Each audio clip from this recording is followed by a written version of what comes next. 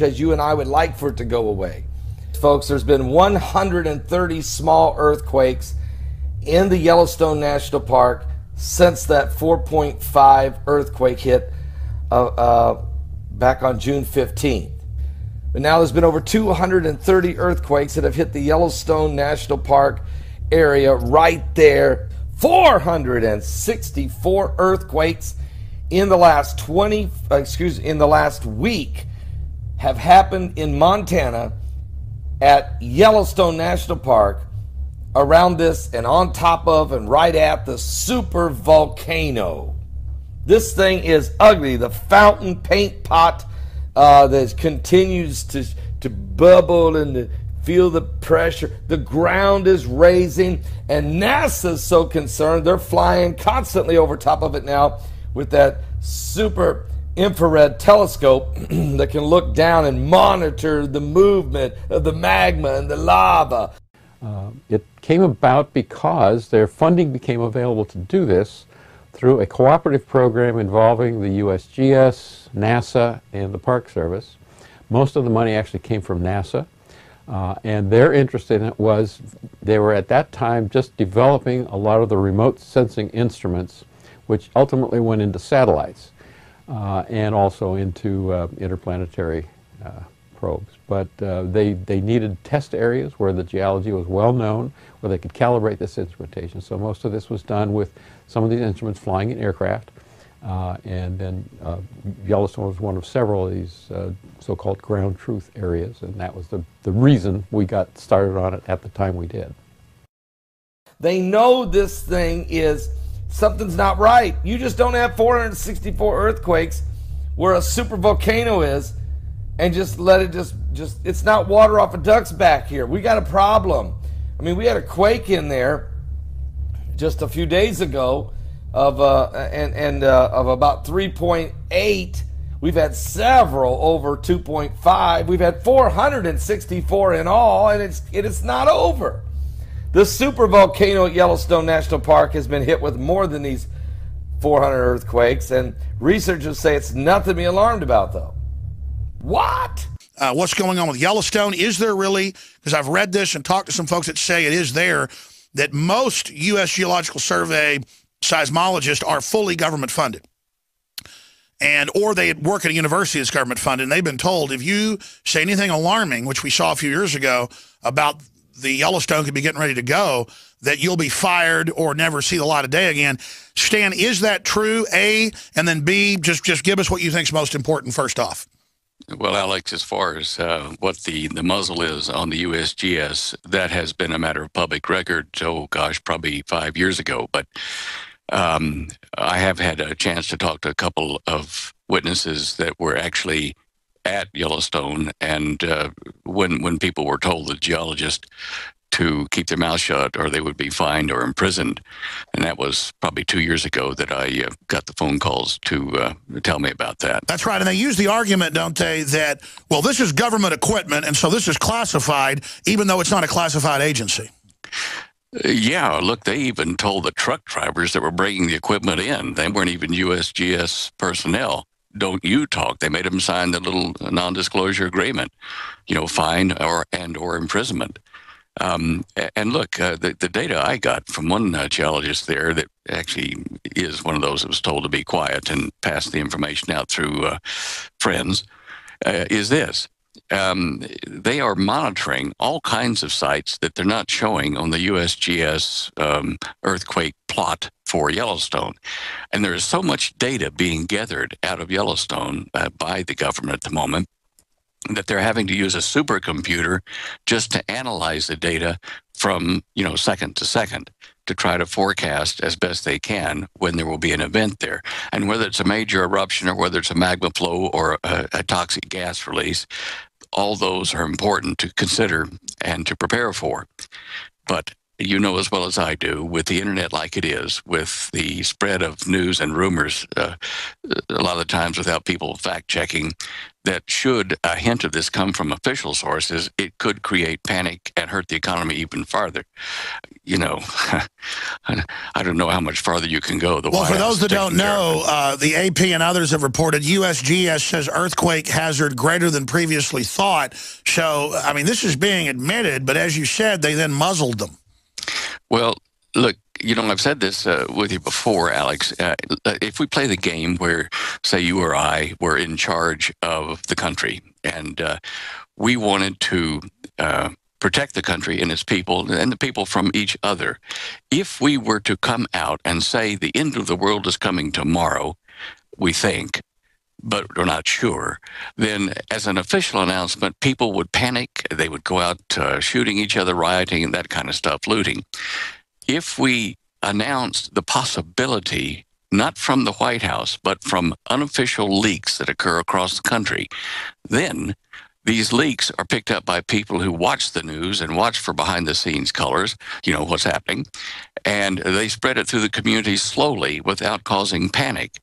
Now, I think you and I would do that to keep the infrastructure intact in case we're wrong, because, you know, even with supercomputers, you can't really accurately forecast earthquakes and volcanoes to the minute, the day. What's the best science on the last 3 big eruptions? In fact, guys, you can search last Yellowstone super eruptions, and they go back over the thousands of years and the hundreds of thousands and millions of years, and it shows the areas. I mean, usually it covers more than half the country and changes the climate for a long period of time. What are the estimates on what the eruption would be like this time, and how bad could it be?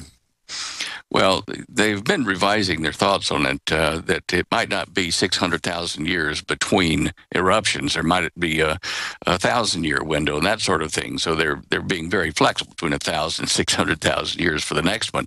But they do all agree that we're in the zone now for another eruption statistically from Yellowstone.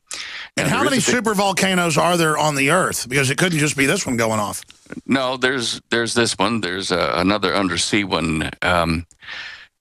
Gee, I can't remember which ocean it's in, but the third one is in North Island, New Zealand, at Lake Taupo, and we've been watching that too. In fact, a number of people have. It's going to be so big that it's the Yellowstone of the Southern Hemisphere.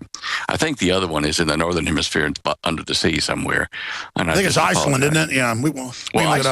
Iceland's certainly doing some wonderful things as far as magma and volcanoes. Iceland's actually raising up out of the seabed because the ice pack that covers the glaciers that cover the volcanoes there is melting. So Iceland is starting to rise up, and you can see more magma activity along that whole long fissure in the Atlantic Ridge that goes underneath Iceland. Yeah, and they're blaming it on global warming when the volcanologists know it's because of the magma.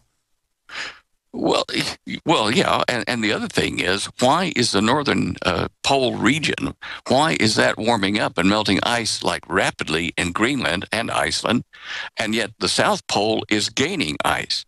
Now, that's not a global phenomenon. It is the transfer of electricity in the Earth system from the South Pole up to the North Pole, transferring the heat from the South Pole up to the North Pole, warming the North Pole there, but cooling. And I've talked to astrophysicists who got multiple degrees, and they say that is indeed what's happening. And NASA admits the pole's starting to move. Is that connected? Yes. In fact, NASA did release last year really high-resolution images of the magnetic fields inside the Earth, and they show in the northern hemisphere 2 north poles and 2 south poles down here underneath it. And that tells us that the north and south pole is really 2 sets that are splitting and rotating at the moment. And this is a pole reversal, a magnetic pole reversal, and that is generating part of the climate changes we're seeing all over the world.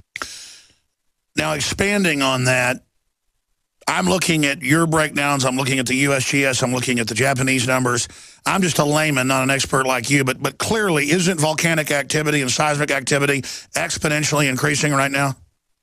Well, it certainly is increasing. I haven't plotted to see whether it's exponential, but it's rapidly increasing. We get notices here, Holly and I, daily, by the hour from USGS.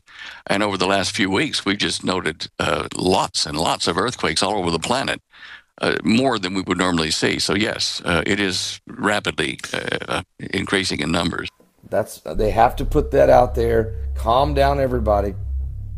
But in a statement to the Star Valley Independent, scientists from the University of Utah, which monitors this supervolcano, said the earthquake swarms are nothing new, but they're intensifying. Matter of fact, this is the highest number of earthquakes at Yellowstone in a single week.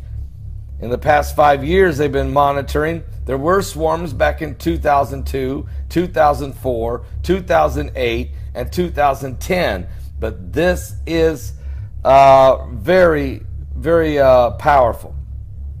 Matter of fact, we had a 4.5 earthquake hit Montana at Yellowstone back on June 15th. And since June 12th, there's been 464 earthquakes there. So is the swarm warning us about a looming disaster? How many earthquakes have hit Yellowstone this week? Natasha, the U.S. Geological Survey has tallied up over 500 earthquakes in that area in the past week. Now, this swarm began on June 12th, and it is currently ongoing. Swarms are incredibly common in this area. In fact, they account for about 50% of all of the seismic activity in Yellowstone. And these are quakes that are ranging from 4.5 in magnitude to below zero. So I'm not sure whether there's much cause for concern right now. I do want to mention that this is a supervolcano with a thick continental crust that causes large buildups of magma, and it's capable of producing a magnitude 8 eruption on the volcanic explosivity index. That means the explosion could be 2,500 times larger than the Mount St. Helens eruption in 1980, which is regarded as the largest and most deadly eruption in U.S. history. Give us some context on this, what we're talking about here. Well, forget the image of Yogi Bear representing Yellowstone. We're talking about a sleeping Godzilla.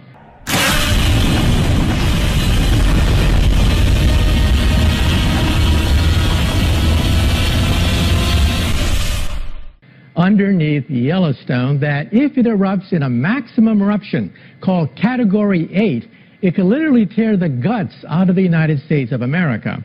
Instead of having 50 states of the Union, we would only have 30 states of the Union. Now that's Category 8. This report looked at Category 7, which is much more likely once every 1,000 years rather than once every million years. That means in every century, there's a 10% chance that somewhere on the planet Earth there could be a supervolcanic Category 7 eruption. That's the danger. You just talked about a volcano that could wipe out 20 states. How in the world is that possible? Well, it's happened before. 2.1 million years ago, 1.3, and also 0.6 million years ago. We have the evidence of a gigantic eruption that is sufficient to tear the guts out of the U.S. of A. So this report has to be taken seriously, but hey, don't sell the store, don't panic. We don't expect it to happen in our lifetime. It's hard really to imagine this lake of lava that stretches hundreds of miles in all directions. How do we know that, and how do they read that? Well, just 2 years ago, there was a scare, in fact. We actually began to measure the size of this lava hotspot, and it turned out to be twice as big as we previously thought. However, the good news is that it's not migrating, it's not moving. We see no indication whatsoever that a big one is coming. However, eventually the law of averages catches up to you. And this report singled out Mount Vesuvius outside Naples, Italy, outside Mexico City, and Yellowstone as 3 hotspots where a Category 7 volcanic eruption could indeed take place in this century. So there are only 3 of this size in all the world? Well, there's several in Indonesia and New Zealand that have had Category 8 eruptions, in fact. But then again, we're talking about once every million years for Category 8. Category 7 will be many times the size of Mount St. Helens, enough to cause widespread destruction across a state, but not enough to destroy the U.S. of A. But still something that we have to take very seriously now. What would we get in the way of warnings, Michio? Well, unlike a meteor from outer space, where you get no warning whatsoever, we get warnings. If you've seen movies like Pompeii, you know that there are days, in fact weeks, of eruptions building up, grumbling inside, underneath the ground, near the pocket of lava. So there would be enough time, several weeks, in order to begin evacuation if and when such an unlikely event were to take place.